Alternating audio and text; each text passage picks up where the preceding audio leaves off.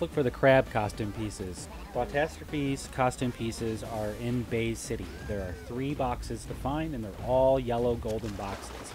Just bust down the fence and head over to this bay area, touch the costume box, and you'll be able to collect it. Now go towards the interior of the city. So you want to move to the center of the city.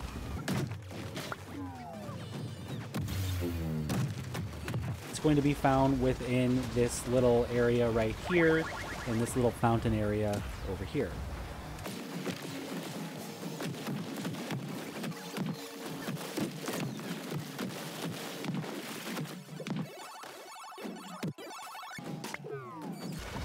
Now we'll knock down the fence and go towards the big red bridge.